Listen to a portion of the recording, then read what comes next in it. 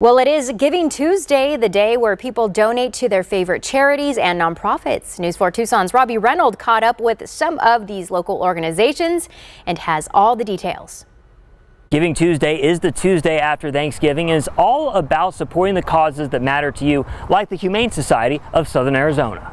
He is one of my more enthusiastic dogs that I have for training. Meet Zorro. He's got a lot of energy, and it's thanks to the Humane Society of Southern Arizona that he has a trainer and a place to call home. We start from zero every year, and the only support we get is from people like your listeners. The Humane Society takes care of dozens of animals like Zorro every day. Donations go towards all the resources they need to make every animal feel comfortable and hopefully find their forever home. Their goal today is to raise $60,000. This is the most important time of the year for us because this is when most people give near the end of the year.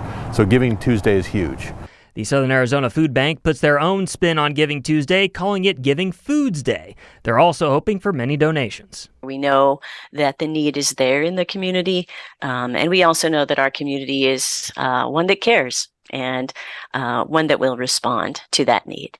Now, we've just shown you a few examples of organizations that you can give back to, but there's many others out there, so give to the cause today that really matters to you. Robbie Reynolds, News 4 Tucson.